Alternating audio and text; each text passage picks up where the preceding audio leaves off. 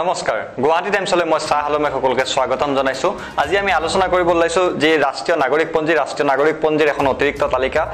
অতি শেহতীয়াভাৱে প্ৰকাশ পাইছে আৰু উক্ত তালিকাৰ পৰা প্ৰায় 1,02,000 লোকৰ নাম বাদ পৰিছে অৰ্থাৎ তেওঁলোকক কৰ্তনৰ তালিকাত অন্তৰ্ভুক্ত কৰা হৈছে আৰু উক্ত তালিকা প্ৰকাশৰ পাছত এই নাম কৰ্তন কৰা ব্যক্তিসকলে কেনে ধৰণৰ ব্যৱস্থা গ্ৰহণ কৰিব পাৰিব বা তেওঁলোকে নিজৰ নাম অন্তৰ্ভুক্ত বাবে কেনে ধৰণৰ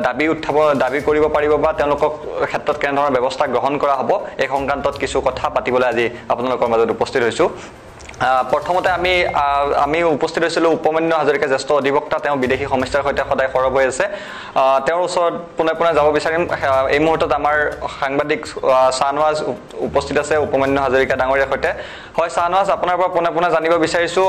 যি অতিৰিক্ত তালিকা প্ৰকাশ পালে এই অতিৰিক্ত তালিকা সংক্ৰান্তত উপমান্য হাজৰিকা ডাঙৰীয়াই কেনে ধৰণৰ প্ৰতিক্ৰিয়া ব্যক্ত কৰিছে NRCৰ নতুন আপডেটটোৰ মতে 1,02,462 জন মানুহৰ নাম এক্সক্লুড কৰা গ'ল সো হেতুৰ বিষয়ে আপুনি কি ক'ব বিচাৰে মই দেখিছো নিউজত আৰু তেওঁলোকে কোৱা অনুসৰি যে যিসকল ডিক্লেয়াৰ্ড ফৰেনাৰ আছিলে বা তেওঁলোকৰ লগত যেনেকুৱা পৰিয়ালৰ যি সদস্য হয় আৰু ধৰক যিসকল পেণ্ডিং যাৰ কেছ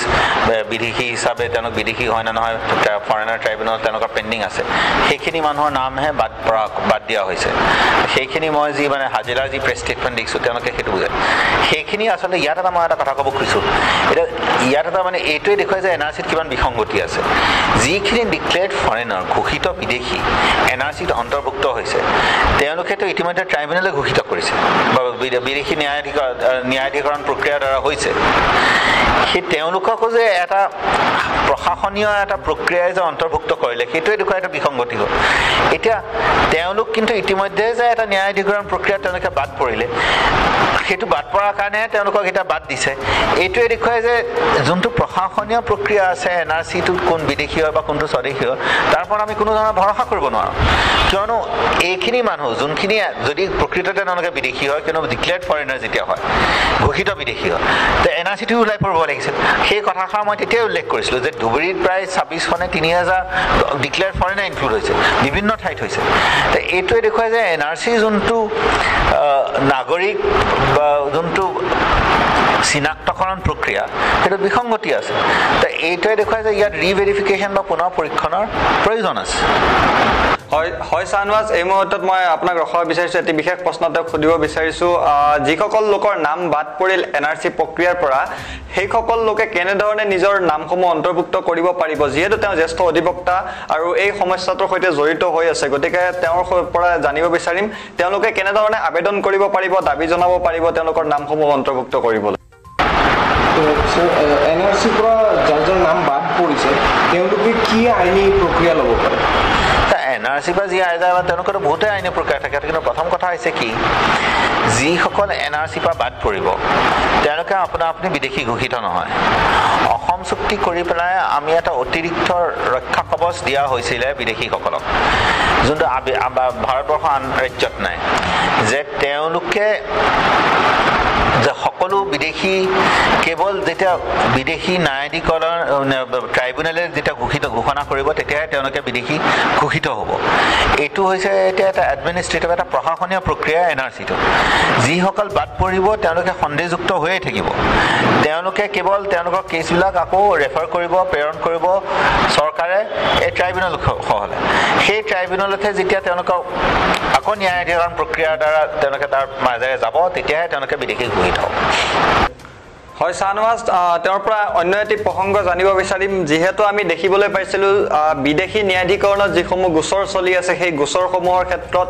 যিসকল লোকৰ নাম বাদ পৰিছিল বা যিসকল বিদেশী ন্যায়াধিকৰণে ইতিমধ্যে বিদেশী বুলি চিনাক্ত কৰা বহু লোকৰো নাম NRCত অন্তৰ্ভুক্ত হোৱা বিভিন্ন সময়ত দেখিছিলোঁ আৰু ইয়াৰ বিগত যিসমূহ তালিকা প্ৰকাশ কৰা হৈছিল NRCৰ খচৰা তালিকা সেই খচৰা তালিকাসমূহত কিন্তু যিসমূহ বিবাদমান জিলা যেনেধৰণৰ ধুবুৰী বৰপেটা অথবা কৰিমগঞ্জৰ দৰে জিলাসমূহৰ তুলনাত কাৰ্বি আলং অথবা অন্য জিলাসমূহৰ পৰা অধিক সংখ্যক লোকৰ নাম বাদ পৰিছিল এই সংক্ৰান্তত তেওঁ কি ক'ব তেওঁৰ প্ৰতিক্ৰিয়া জানিব বিচাৰিম আৰু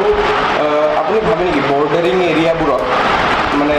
বস্তুবোৰ কিছুমান মানুহৰ কিছুমান খেলিমেলি হৈ আছে ৰিভেৰিফিকেশ্যন হ'ব লাগে বা প্ৰচেছটো কেনেকুৱা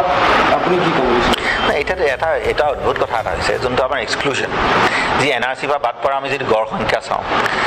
NRC পৰা মূলত 12.15% আবেদনকাৰী বাদ পৰিছে সেইটো এটা ৰাজ্যৰ গড় সংখ্যা সেই ৰাজ্যৰ গড় সংখ্যাতকৈ কিন্তু যদি আমাৰ সীমান্তৱৰ্তী জিলা আছে ধুবুৰী আছে কৰিমগঞ্জ আছে বৰপেটা আছে তাত কিন্তু 7 আৰু 8% ভিতৰতহে তাত বাদ পৰিছে তাৰমানে ৰাজ্যৰ যি আবেদন বাদ পৰা গড় সংখ্যাতকৈ সীমান্তৱৰ্তী জিলাৰ বাদ পৰা গড় সংখ্যা কম হৈছে আৰু সেইটো এটা অদ্ভুত কথা কিয়নো সেই তাতে আমি দেখিছোঁ আটাইতকৈ বেছি প্ৰব্ৰজন ঘটিছে এতিয়া মই এটা ব্ৰহ্ম কমিটি এটা ৰিপৰ্ট এটা মই দেখিছিলোঁ যে তেওঁলোকে মানে চৰ এলেকাত এটা তেওঁলোকে মই তথ্য পাইছিলোঁ এইটো কিমানটো সঁচা মই নাজানো কিন্তু মই মানে নিজে আকৌ দুবাৰ পঢ়ি পেলাই এইটো ডাটা পাইছিলোঁ যে 91 আৰু 1991 আৰু 2001 চনৰ দশকত চৰ এলেকাত বিশেষকৈ সীমান্তৱৰ্তী এলেকাত 95% to 100% পপুলেশ্যন গ্ৰোথ হৈছে সেটা যে ইমানখিনি হয় সেইটোতো প্ৰব্ৰজনৰ কাৰণে হ'ব পাৰিব কিন্তু প্ৰাকৃতিকভাৱে ইমান বৃদ্ধি নহয় এইবিলাক আমাৰ আসলে কি হ'লে NRCখন মানে মই এটা প্ৰায় বিস্তাৰকৈ এটা মানে এখন স্মাৰক পত্ৰ দিছিলোঁ গোটেইখিনি বিষয় তথ্যখিনি অধ্যয়ন কৰি পেলাই 26 আগষ্টত দিছিলোঁ আমাৰ পঞ্জীয়ন মহানায়কলে তাৰপিছত কিন্তু তেওঁলোকে সুপ্ৰিম কোৰ্টে যদিও 28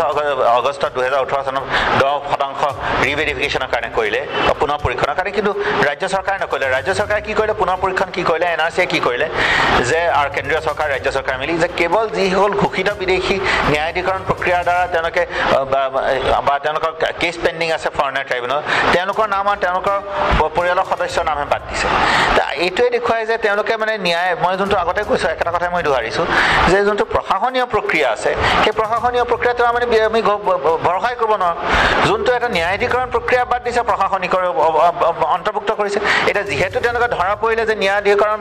প্ৰক্ৰিয়া বাদ পৰা সকলক এতিয়া অন্তৰ্ভুক্ত কৰিছে সেইকাৰণে তেওঁলোকে এতিয়া তেওঁলোকক বাদ কৰিছে তাৰমানে এনেধৰণে কিমানখিনি বিদেশী অন্তৰ্ভুক্ত হৈছে আমি নিজেই নাজানো NRCখন মানে লৈ পেলাই আমি যোনখিনি আমাৰ বিদেশী চিনাক্তকৰণ যোনটো প্ৰক্ৰিয়া আছিলে বা খিলঞ্জীয়া মানুহ যোনটো উপকৃত কৰা এটা পদক্ষেপ বুলি আমি ভাবিছিলোঁ কোনো ধৰণে নহয় এটা বিদেশীক স্বদেশী কৰাৰ নিচিনা এটা হৈ গ'ল হয় যথেষ্ট গুৰুত্বপূৰ্ণ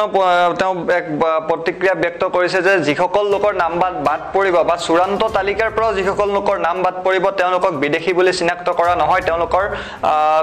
এই ৰাষ্ট্ৰীয় নাগৰিকপঞ্জী যিখন তালিকা প্ৰস্তুত কৰা হৈছে এই ৰাষ্ট্ৰীয় নাগৰিকপঞ্জীয়ে কেৱল নাগৰিকত্বৰ বিষয়েহে চিনাক্ত কৰিব তেওঁলোকক বিদেশী চিনাক্ত কৰাৰ ক্ষেত্ৰত কিন্তু কোনো ধৰণৰ এই ৰাষ্ট্ৰীয় নাগৰিকপঞ্জীখনে কাম নকৰে অৰ্থাৎ ৰাষ্ট্ৰীয় নাগৰিকপঞ্জীৰ পৰা বাদ পৰিলেও তেওঁলোকে পুনৰ আবেদন কৰিব পাৰিব যিসমূহ বিদেশী ন্যায়াধিকৰণ আছে এই বিদেশী ন্যায়াধিকৰণসমূহলৈ গৈ তেওঁলোকে আবেদন কৰিব পাৰিব আৰু সেই আবেদনৰ ভিত্তিত তেওঁলোকৰ গোচৰসমূহৰ শুনানি হ'ব আৰু যদিহে তেওঁলোক বিদেশী বুলি চিনাক্ত হয় তেতিয়া তেওঁলোকক বিদেশী বুলি চিনাক্ত কৰি NRC প্ৰক্ৰিয়াৰ পৰা বাদ দিয়া হ'ব বা NRCৰ পৰা তেওঁলোকৰ নাম অন্তৰ্ভুক্ত কৰাৰ কোনো ধৰণৰ সম্ভাৱনা নাথাকিব আৰু যিসকল লোকৰ বিদেশী বুলি চিনাক্ত নহয় তেওঁলোকক স্বদেশী বুলি চিনাক্ত কৰা হ'ব বা বিদেশী নহয় বুলি মান্যতা প্ৰদান কৰা হ'ব সেইসকল লোকক কিন্তু পৰৱৰ্তী সময়ছোৱাতো ৰাষ্ট্ৰীয় নাগৰিকপঞ্জীত অন্তৰ্ভুক্ত কৰা হ'ব ই এক যথেষ্ট গুৰুত্বপূৰ্ণ বিষয় এই মুহূৰ্তত এক গুৰুত্বপূৰ্ণ বিষয় যে ৰাষ্ট্ৰীয় নাগৰিকপঞ্জীয়ে কেৱল নাগৰিকত্বহে চিনাক্ত কৰিব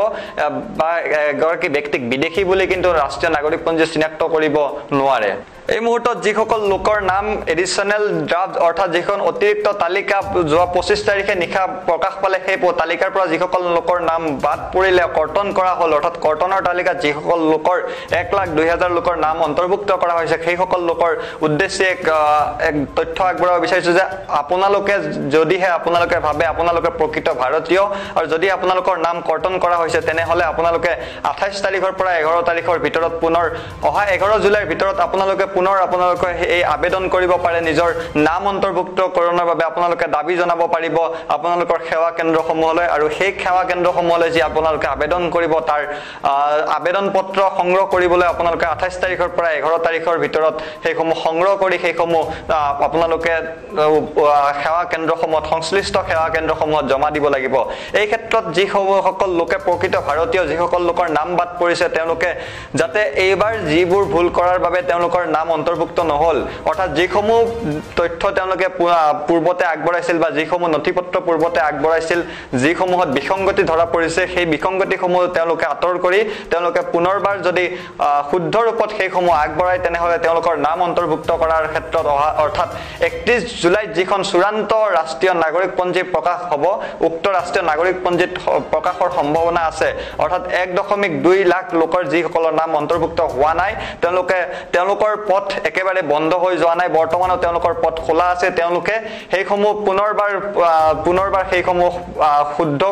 শুদ্ধ ৰূপত সেই তথ্যসমূহ সেই নথিপত্ৰসমূহ আগবঢ়ালে হয়তো তেওঁলোকৰ 31 জুলাইৰ প্ৰকাশ পাবলগীয়া তালিকাত তেওঁলোকৰ নাম অন্তৰ্ভুক্ত হ'ব পাৰে আৰু যদিহে 31 জুলাই তালিকাটোত তেওঁলোকৰ নাম প্ৰকাশ নহয় তেনেহলে তেওঁলোকে বিদেশী ন্যায়াধিকৰণলৈ যাব লাগিব আৰু বিদেশী ন্যায়াধিকৰণে তেওঁলোকক